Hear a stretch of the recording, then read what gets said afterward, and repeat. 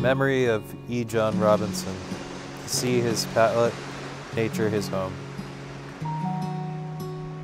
I'm Karen Robinson Wilson, E. John Robinson's daughter, second daughter, and this is T.J. Wilson, E. John's grandson. My name's T.J. Wilson. E. John Robinson was my grandfather. Papa. Papa, yeah, exactly. We're sitting on my father's memorial bench at the Botanical Garden in Fort Bragg, looking out at the view that he looked at many times, teaching classes, painting, working and helping volunteer in the garden here, a place that he loved, and so it's a good spot to be. It's special to sit here and see what he was seeing. It's an opportunity to feel close. Certain areas, you know, you kind of feel it, but, you know, somewhere that he loved personally. Yeah. You know. Yeah, it's significant because I know he stood there. He stood here, and he would have loved it if it was wild waves, but it's beautiful today.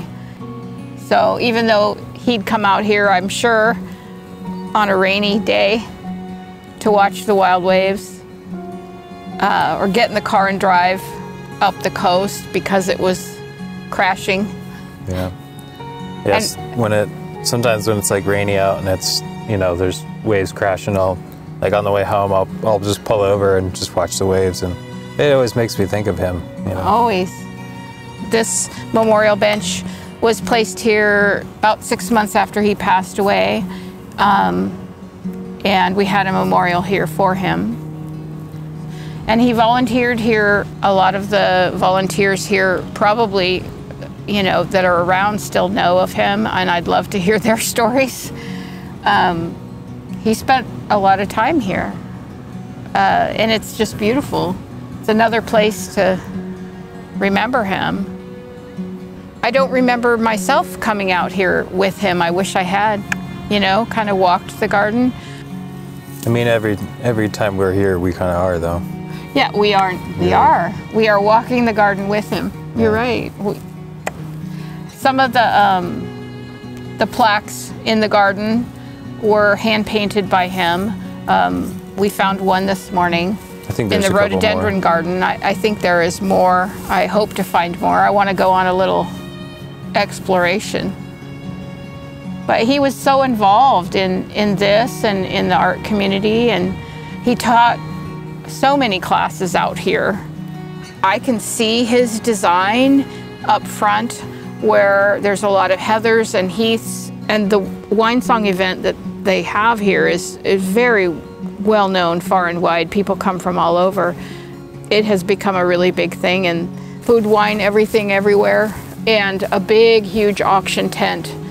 Everything from sculptures to ceramics to paintings, and all the proceeds goes to hospice. So he was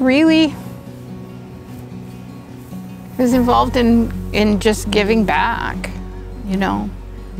As the bench said, the sea his palate, nature his home, is so true, and he believed that, and he is a part of all of that.